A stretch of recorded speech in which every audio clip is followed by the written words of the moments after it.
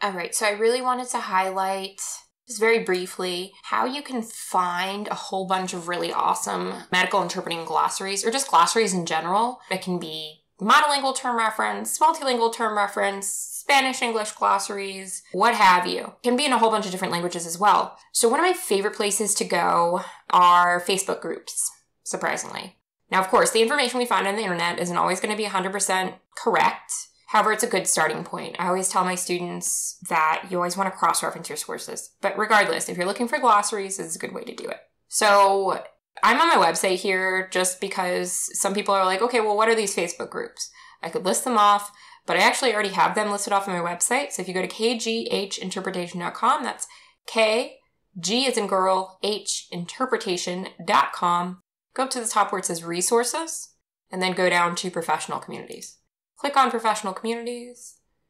And then here you're going to see some groups that I'm a member of on Facebook. For the purpose of this one, I'm going to actually go to one of my favorite groups, which is Medical Translation and Interpreting Crew. And this is run by a really awesome interpreter who has a medical background. So this is my go-to group for Spanish-English questions and a lot of really, really great fact-based healthcare information.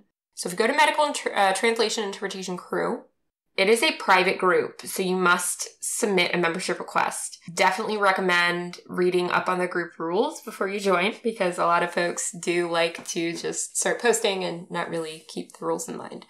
So one of the things you can do now we're on desktop here, and of course I have the dark theme enabled. And then you go to, I like going to Files. And when you go to Files, boom. Here we go. A whole bunch of PDFs of glossaries. And we also have documents that have been created that are kind of like directories of a whole bunch of other resources. You can even you can search files. So if you're looking for a particular file, like let's say you saw one in the past, you can't really find it. You can also go to the discussion on the group and you can click on search and you can search for whatever topic you can imagine. So one thing that I really like to do is if I have a terminology question and I'm seeing it translated a lot of different ways, I might go to search and search the term. So a very common thing that people ask about, for instance, is physician assistant.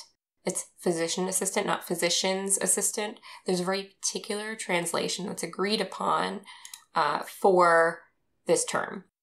However, if you want to see the conversation surrounding why people are translating a term a particular way, you can go to the search feature and search for it that way. I don't want to show you because, of course, this is a private group. I would be violating the group's kind of privacy settings if I were to go in and show you different posts.